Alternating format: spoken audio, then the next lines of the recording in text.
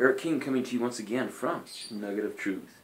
I want to give a brief overview of how the parables, the 7 parables that we've been studying in our Kingdom Discourse series, how these 7 parables flow in a way that gives you food for thought. In other words, I'm going to briefly give you some stuff to think about here. Those of you that are studying the parables of the Kingdom of God with us here at Nugget of Truth and the Shepherd's Way. So if you have your Bibles, go to Matthew chapter 13. And in Matthew chapter 13, we're going to skim through this. And again, I'm going to give you food for thought. So I want you to think about these things as I speak to you. Now, Jesus says in verse 11 of Matthew 13 that what he's about to tell them, the secrets of the kingdom of God, the kingdom of heaven, have been given to you. In other words, he had intimated a lot of these things to his inner group, his disciples, because they had inquired after hearing him teach parabolically. Quite frankly, one of the reasons why Jesus taught parabolically is because the ones that truly wanted to understand would secretly come to him and inquire, and he would watch them, and he would knew that they were the true disciples. And you know, we've given the analogy of a magnet. Take a magnet and you run it through a box of sand and you pull it out and those iron filaments stick to it. And that's what these parables are doing. Jesus is giving the parables so that those who have eyes to see and ears to hear will truly take time out to see and hear and understand. And just like those iron filaments collect on that magnet, so shall Jesus' true disciples cling and stick to him. He'll get what he's getting through the parables. So as we teach the parables, again, they're in a sense, they're like a sifting process. They're like a net. That's a hint of a deeper teaching, but the parables are like a net. Okay, so he tells them in verse 11, he's going to give them the secrets of the kingdom. Then he proceeds to explain to them why some of them will not comprehend or see, and he quotes the prophet Isaiah.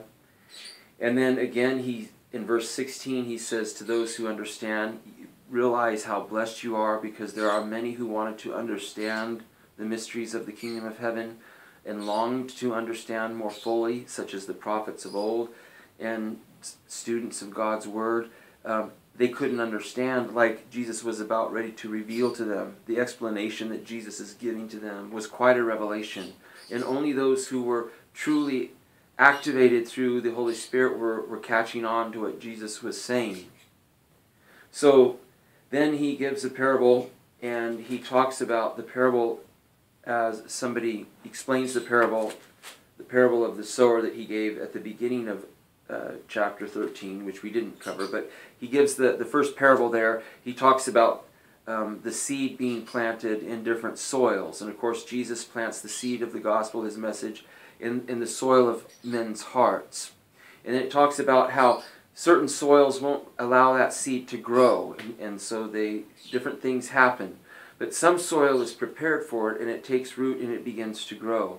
So Jesus goes on to say that this is the most important parable for all of his beginning disciples to understand, and he reiterates this. And you can read these parables. Some of these parables are recorded in the other Gospels with a little bit more detail, and so you can get a fuller picture of what's going on.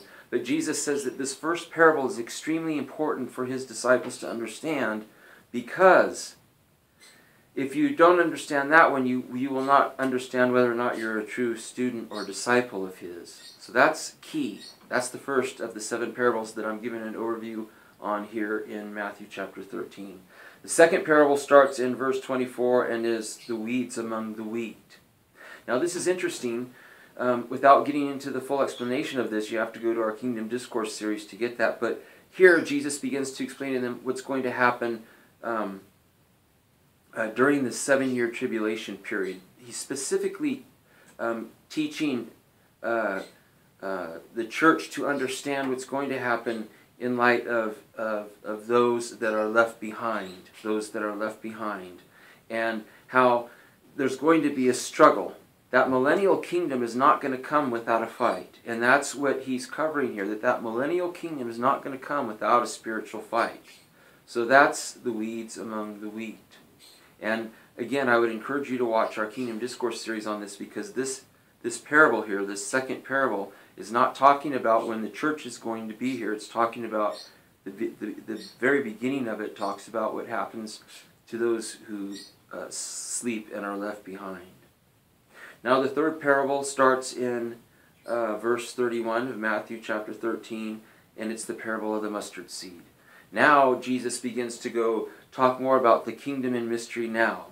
And the mustard seed, of course, being the church, ultimately, the mustard tree, that is, and the fact that there's people sitting in it, and the fowls of the air even are sitting in the church, unfortunately, in that parable.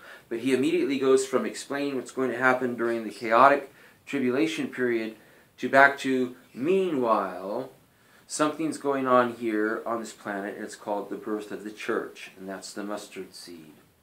In verse 33, he covers the yeast.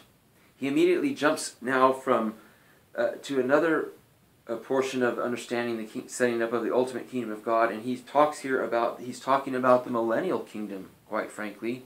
And most teachers aren't teaching this parable correctly about that dough, 3 measures of dough there, representing the beginning of the millennial kingdom, and then how it starts, and then how it ends. It ends with the fermentation again of sin. Again, I would encourage you to watch our Kingdom Discourse series to get the details of these parables. You'll find them quite astounding. So then we get up to the 5th parable, which is the hidden treasure. And there we find that the hidden treasure has to do with the title deed of the earth, the purchasing back Israel through Yeshua HaMashiach, and also the fact that the church is plugged into the promises of Abraham. And though the church is not Israel, it is participant in the covenantal promises of the covenant of Abraham. And so that again is a very deep parable, and by the way, it's only a 1-verse parable, but when we show that Jesus Christ can say a lot in one short paragraph, he can give you a lot to chew on. And so again, I urge you to watch our Kingdom Discourse series on these to get the details of them, giving you food for thought.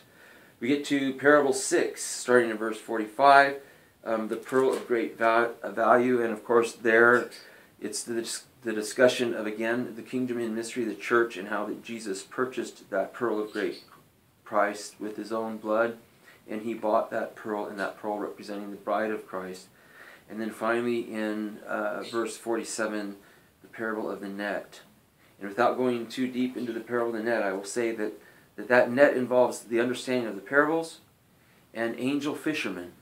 And again, I would urge you to watch our Kingdom Discourse series so that you can get all of these down. It's very important for Christians to understand the parables and what they mean for them today.